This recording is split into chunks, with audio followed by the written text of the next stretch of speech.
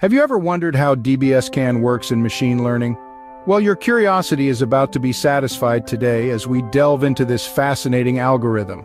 DBSCAN, which stands for Density-Based Spatial Clustering of Applications with Noise, is a popular clustering algorithm used in machine learning. Unlike other clustering algorithms such as k-means, DBSCAN does not require you to specify the number of clusters in advance. Instead, it uses the concept of density to determine clusters as well as to identify points that do not belong to any cluster, often referred to as noise. Now, how does this work? There are three main steps to executing a DBSCAN algorithm.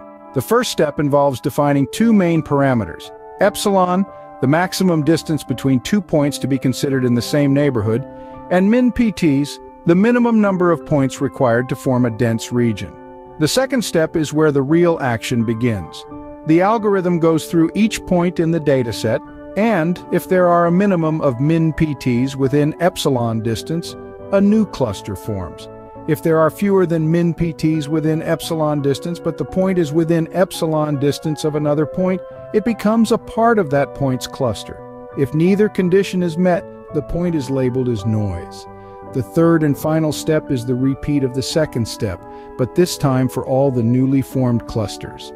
The process continues until all points have been assigned to a cluster or labeled as noise. So what makes DBSCAN special? Well, its strength lies in its ability to find clusters of arbitrary shapes, something many other algorithms struggle with. Plus, it's great at dealing with noise and outliers in the data, thanks to its density-based approach. However, DBSCAN is not without its challenges.